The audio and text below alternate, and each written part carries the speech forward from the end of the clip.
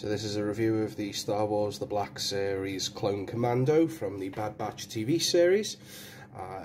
Managed to pick these two up for a really good price of £15 each from Star Action Figures here in the UK, but I am aware they do ship internationally, so it might be your chance to pick up these pretty good looking figures, although I'm not going to miss the windowless packaging because that was just not a bright idea. So let's get them open and have a look at them outside the box. So here they are outside the box in all their Clone Commando goodness. They both come with their DC-17M blasters, their backpacks.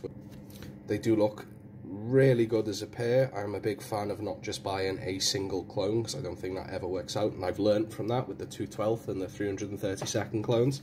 They're supposed to be white, but they're kind of off colour a little bit, and they look much more like the 187th clone trooper. I think it's sort of like an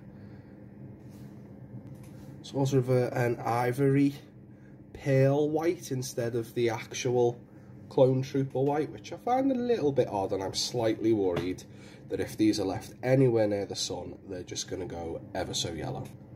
So here's our Clone Commandos with a Phase 2 Reg clone, and as you can see, the colour difference is quite phenomenal.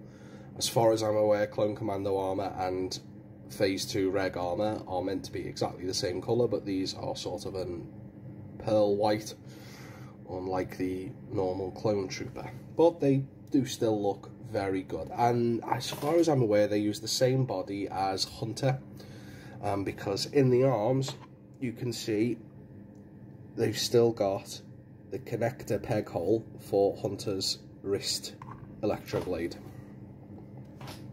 So here's Hunter for a comparison. Same height, same body, down to the legs, even the markings.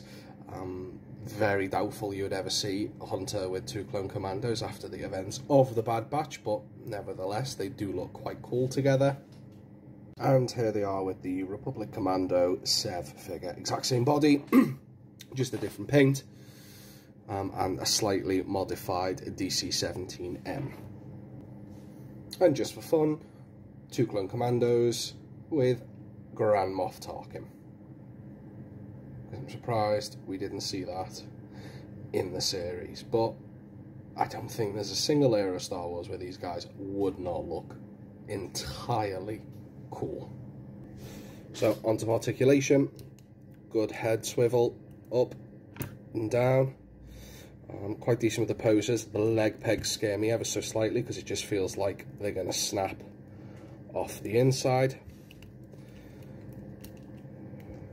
Wrist rotation, hinge at the wrist, hinge at the arm, elbow swivel, full 360 swivel on the shoulder, ball joint in the mid, and ball joints on the thighs. Decent ankle pivot and rocker, which makes them quite good for standing on uneven surfaces.